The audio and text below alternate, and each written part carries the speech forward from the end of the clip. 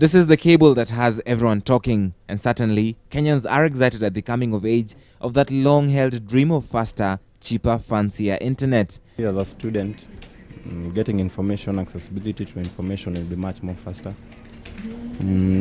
As you can see in the cyber, we are just spending cash, so maybe, and it depends on the time you spend in the cyber. I expect first for me business to be very easy because with the e-world right now, I don't have to go out there to talk to each and every of my clients. SEACOM's 1.28 terabytes capacity became the first cable to connect East and South Africa to the rest of the world via India and Europe. SEACOM's 1.28 terabytes capacity became the first cable to connect East and Southern Africa to the rest of the world via India and Europe. Because SEACOM is really what's going to give you all the possibilities to access the technology and for the people to have access to internet, speed internet in the house, to have edge density television. You will be able to download your emails at a blink of an eye.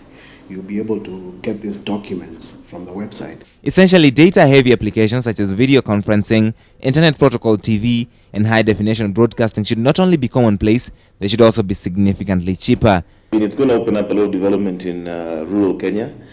Reason being, the initiatives like the digital villages under the Kenya ICT board, those are being rolled out, meaning that those rural areas will also be able to take advantage of the cable and the fiber. A lot of Kenyan local content to be actually posted on the internet.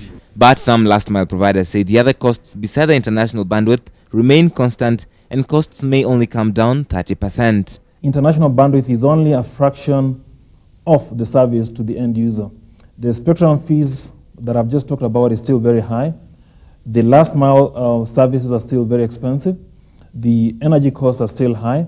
When you put all those together, all the other costs are actually going up, whereas it's only the international bandwidth that is going down. The international bandwidth charges for operators has come down 90%. Whether your charges will come down 90% is unlikely, and when that will happen is not exactly clear. Right now, they're at the testing stages, and when that is done, then you can expect it to be deployed on your mobile phone, on your computer.